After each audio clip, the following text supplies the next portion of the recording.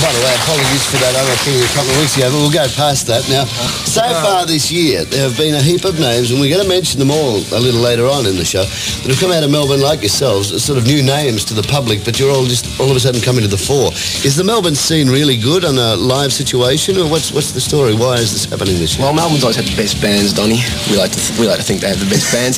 Yeah, it's reasonably good down there at the moment. There's a few venues that are closing down for live music. Yeah, I was under the impression that it was all discos and stuff. Well, there's a lot of nightclubs down there at the moment, so it makes it a little bit harder for live acts. This is amazing that so many are coming to the fore. A lot of nightclubs are getting bands in as well, though. Oh, right. You know, like places like Inflation having a night a week when they have bands and chases. So the live scene is expanding. In one sense, yeah. As such. In your bio, you list Screaming Jay Hawkins as an influence.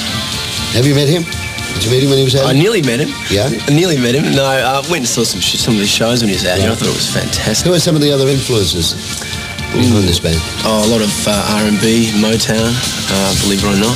A little bit of country. With country? Because with the name Cattletruck, I mean, it lends itself, it's got a country connotation. I guess that people not knowing would think, that was the name that we gave it 3 years ago, and since then we've developed quite a bit, and the name stayed the same. So were you initially a little country flavour, more country flavour than you? Yeah, I think so, yeah. A lot of cover versions.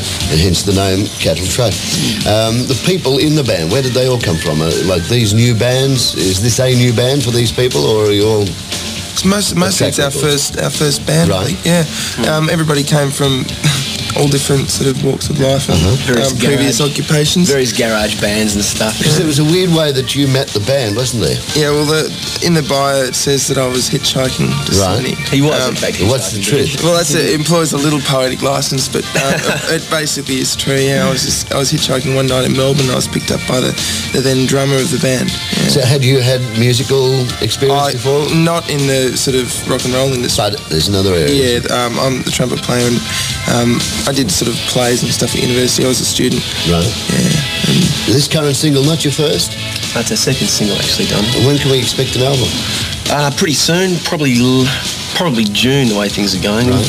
We've basically finished it. We just got to polish it up a little bit, and then bang, out it comes. Well, there we go. Lloyd Cole and the Commotions, you did some supports with them. Yeah, well, How did that come about?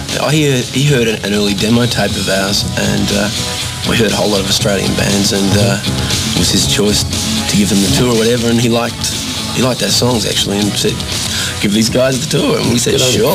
And you're about to do some with Jason and the Scorchers, that's correct? Yeah, I think we've got a couple of dates with them, I think in Melbourne, actually.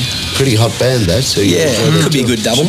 And David Courtney, very quickly, because I'm getting a one, David Courtney, the producer, what's his background, the guy that produced this single? He's got a pedigree as long as you can mention. He's done Leo Sayer and Roger Daltrey and worked with Paul McCartney.